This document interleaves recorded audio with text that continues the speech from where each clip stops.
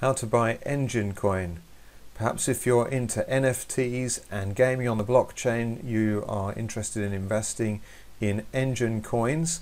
One of the best ways to do that is through the Binance exchange. If you don't have a Binance account just yet, click the link in the description. That'll take you through. You can sign up for free with Binance, one of the biggest exchanges in the world.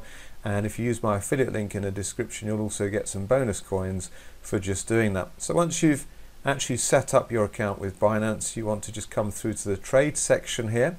And in trade, we're going to look at the classic trade, which is the simple and easy to use interface, as they say here. So we click on this option and it takes us through to the simple or the basic trading layout page.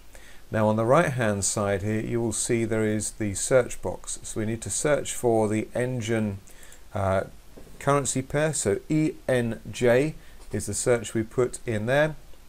And then it can show us the different currency pairs that we can trade with Enjin Coin. So I'm going to use USD Tether. That's what I've currently got in my Binance account. So I click on Enjin USD Tether.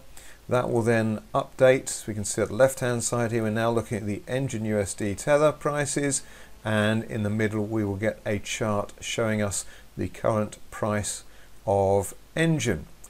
In it comes, and there we go. So this, what we need to do now is just scroll down the page and we will see the trading options. We can buy or sell Enjin Coin. I want to buy Enjin Coin. I can either do a percentage of my account. At the moment I've got 2,778 USD Tether.